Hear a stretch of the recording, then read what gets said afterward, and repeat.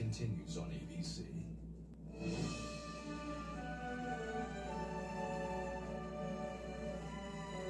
From ABC News, this is 9/11.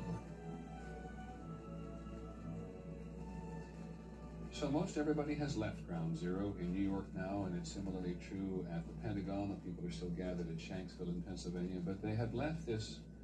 This was called the Ring of Honor, the Circle of Honor, early this morning, and you can see now it reminds one a little bit of so many places in the country after September 11th a year ago, including Union Square here in New York and all around Ground Zero, people just leaving things. And you see very close, can we go back to that just for 1 second? Because if you notice in the foreground, in the ring, in the foreground here, you see they brought pictures again of their kin. And one of the most painful experiences for New Yorkers a year ago today was people, relatives, going all over the city holding pictures of their relatives. Have you seen this man? Have you seen this woman? My husband is lost. And you went everywhere, and they were on railings all around Ground Zero, and they were on railings in the public squares. And by way of tribute today, they have brought them back to put them in that circle of honor at Ground Zero, where there were really moving ceremonies today, where all of the names were read. Some of them, of course, who died so absolutely heroic. We want to talk, actually, in this half hour about the heroes of September 11th, and there were many of them. I found a quote from Ralph Waldo Emerson the other day, who once wrote, "Heroism feels and never reasons, and therefore is always right." And as we know, the tragedy made heroes of hundreds of firefighters and the rescue workers, but there were also many stories of ordinary people doing extraordinary things, unsung heroes who felt the need to help. We asked our correspondent Michelle Norris to put together a piece on two people. One is a bouncer, the other is an architect. It was like a magnet. I was pushed or pulled towards World Trade Center. I showed them my Red Cross certification card. They said, "Yeah, we need you. Let's go." Get on the truck, and they drove me in. On the morning of September 11th, most New Yorkers tried to get as far away as possible from the World Trade Center. But Mike Balone and Hirschi Bodnick had the opposite instinct. I heard a lot about you. Both men fought to reach Ground Zero, desperate to help. Mike Balone, a 300-pound nightclub bouncer from Brooklyn, hitched a ride into Manhattan on a fire truck. That was my goal. I wanted to pull one person out alive. In another part of Brooklyn, Hirschi Bodnick saw the inferno from a construction site. An architect and structural engineer, he immediately recognized that the towers were likely to topple. My reaction was to just grab my hard hat, and I took a portable radio, flashlight, and started walking across Brooklyn Bridge. At Ground Zero, Bodnick joined rescue workers and civilian volunteers, sifting through the rubble with their bare hands. We were finding nothing but expired bodies and body parts and all kinds of stuff I'd never seen before. Mike Balone threw himself into the rescue effort, a big man who turned out to be a big asset. The firemen that I came in with, they said, "Mike, what we really need you to do, since you're a pretty big guy, is we're going to need you to come in with us and just help us lift the girders to see who we can find." And that's what I did. I just started lifting up beams and helping them jump into the voids, into the holes where the windows used to be. Hello? The work was both grueling and gruesome, but Balone couldn't imagine being anywhere else. He saw a lot of things which a lot of people haven't seen in their lifetime. And he helped. He didn't flinch. He stayed there right through. Balone quickly became an indispensable volunteer. He learned how to operate heavy excavation tools. He was the fixer.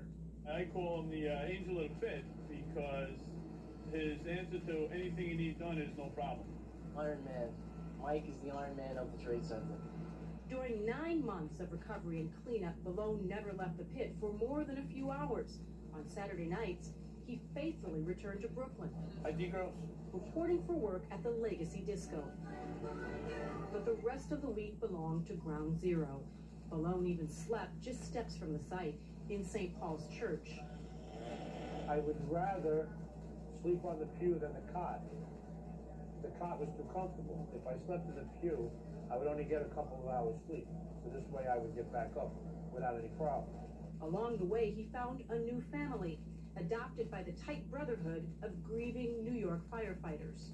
You guys should get a medal or a statue. I mean, there's a lot of people that should get medals and statues. But, you know, he was special. I got a chance to make and to work with the greatest men on earth, who hold down the greatest job on earth. Fire department. Those guys, man, I love them. Malone Shearbraun served him well in the pit, but things were different for Jerzy Bodnik. A Czechoslovakian immigrant who defected to America 15 years ago, Bodnik was determined to help a city he'd come to love. He simply lacked the stomach for work in the pit. There were a ton of people helping with their hands and, you know, looking through the debris, and I thought, how can I help that would really make a difference? With his architectural training, Bodnik realized what rescue workers needed most, a visual tool to spot stairwells, elevator shafts, air pockets. So I knew that we shouldn't be just kind of randomly looking through this pile of debris. We should locate and exactly pinpoint the areas where survivors can still, you know, be alive. Bodnik remembered that his college, Cooper Union, kept a set of detailed plans for Lower Manhattan in the school's library. The problem, the school, like most of Manhattan, was closed. So he tracked down the college president at home. On Saturday morning, following September 11th, I was in my house, which is right down the street, in my bathrobe, and, you know, in the midst of this tension and so on, and the bell rings, and there's a stranger at my door. And he says, "Who are you?" So I showed him my pass, and I said, "I'm Jerzy Bodnik, and I need your help." He was very intense, very eager, very enthusiastic, and was clearly a man with a mission. With plans in hand, Bodnik constructed an architectural model that helped rescue workers make sense of the mountain of debris. He put together first a cardboard model to help people understand what was both above ground and what was also below ground. But he still wanted to do more, so he quit his engineering job to create a project called Brainstorm. The goal? Build a three-dimensional model of Ground Zero using computer animation. It was just total mess. Can you imagine 70 feet of debris pile? And so this model kind of helped to orientate everybody. Through site visits and countless interviews with rescue workers, Bodnik and his team created a stunning visual tool to pinpoint danger zones. Recreating the site and showing, okay, here you can't walk, or here you can't place a crane or any equipment. The model, for instance, helped Ground Zero construction workers avoid a deadly mistake. What would happen if they were to just pull this building away is this wall would then start to fall down and start causing problems for some of the lower floors that were down below there. There was lots of firemen that were down there looking for other firemen or any survivors, and they could have all been killed by these falling slabs. Bodnik developed the 3D model hoping that it would help find survivors. There were none, but it did protect against a further loss of life.